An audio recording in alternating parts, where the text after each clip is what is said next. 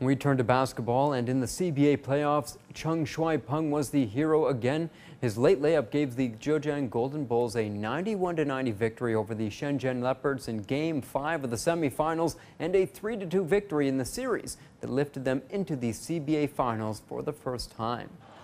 Despite missing starting center Shen Zhejiang due to an ankle injury, Shenzhen showed great toughness. Jared Sullinger's three puts them up 11-7. But Zhejiang soon take the lead. Li Ziyi makes it 26-17. In the second quarter, Liu Pengyu and Zhou Peng both missed, but Sun Haoqin ties it at 30. But Zhejiang pull away again, and Liu Wenbo puts them ahead 46-38. In the third quarter, Zhou steals the ball from Wang and sets up Sun for 2 of his 15 points. Shenzhen now lead by 4.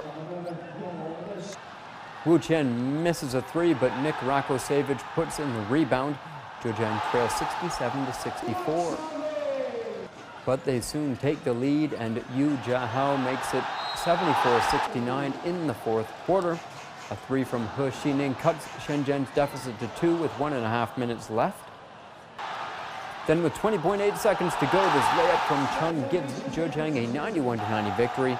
Cheng is the hero again after his buzzer-beating 3 to win Game 4.